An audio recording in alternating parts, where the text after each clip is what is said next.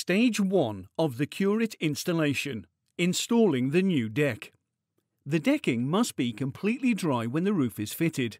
Lay the boards at 90 degrees to the joists, making sure that the larger tongue and groove gap is always face up. Leave a 25mm expansion gap between the decking and abutting walls.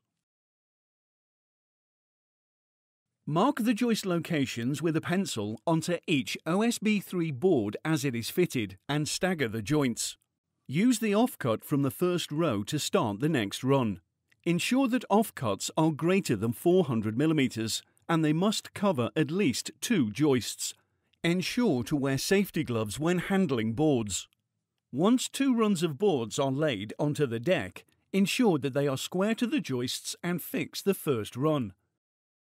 The boards should be fixed at 200mm centres with 4 nails or screws across the width of the board, following the pencil lines made earlier. Galvanised ring shank nails or screws must be used. These must penetrate 40mm into the joist. The decking stage is now complete.